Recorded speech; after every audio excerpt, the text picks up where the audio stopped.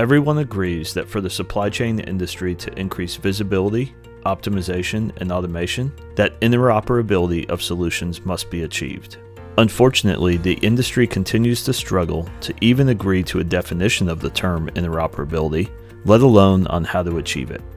I am TJ Fanning with SVT Robotics, and I'm excited to share with you the current state of interoperability for the supply chain market. When most people think of interoperability, they immediately think of AMRs, mobile robots, and AGVs or guided vehicles.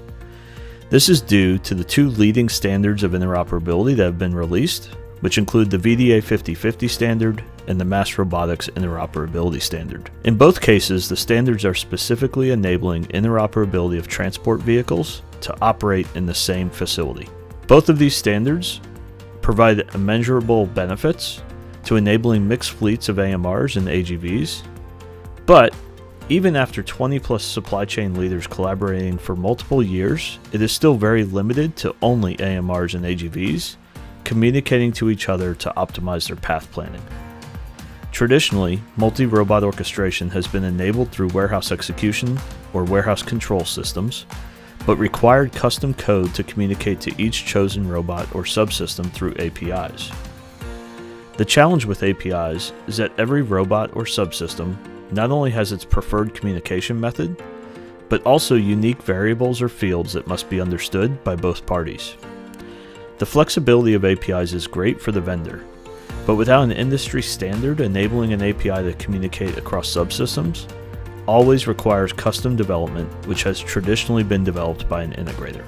The integrator is now developing a custom set of code that enables two or more systems to talk to each other. But this requires domain development and lifetime support requirements, both of which impact your speed, flexibility, and cost to deploy the solutions and limit your scalability as well as success.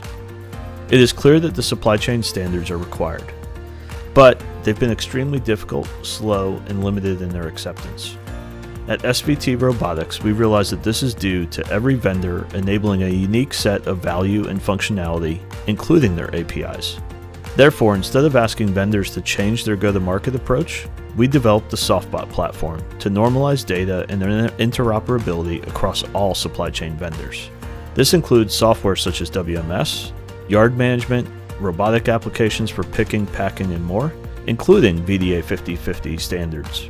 The SoftBot platform drives value and benefits to users and providers alike, which increases the simplicity, velocity, and transparency of enabling interoperability across all supply chain solutions. Learn more by visiting us at svtrobotics.com.